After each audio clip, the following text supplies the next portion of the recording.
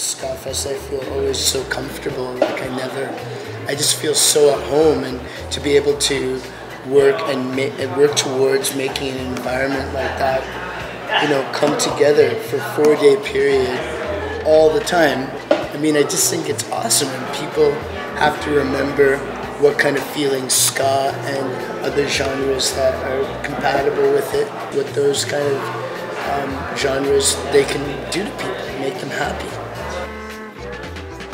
You know, everyone works as a team, and everybody's just giving or having a good time dancing, you know, singing, you know, kissing, everything. And so, you know, it's always a boost for me to see that happen, and see, you know, that the work that we do for such a long time beforehand comes and pays off into such a great result.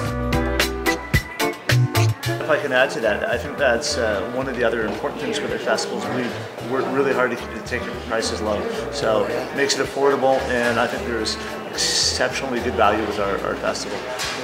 The amount of talent that we offer for an entertainment that we have for the ticket price is just, it's insane. I think it's safe to say we're the only consistently ska festival that goes year after year after year, and doing it with international acts, not just local acts or acts from our country, but yeah, acts from all over the world. We've had bands from Italy, Germany. I mean, Barrington Levy, I mean, he's only got one show in Western Canada. It's great for any age.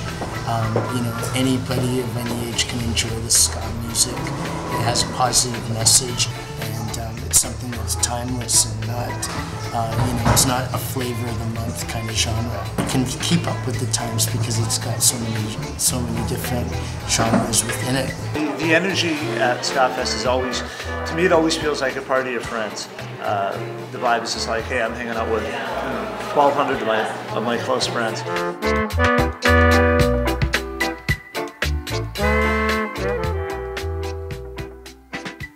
Yeah, it was cool. That was a good time. Yeah, everything last year was great. Skafest. If you haven't gone to Skafest, go. Definitely.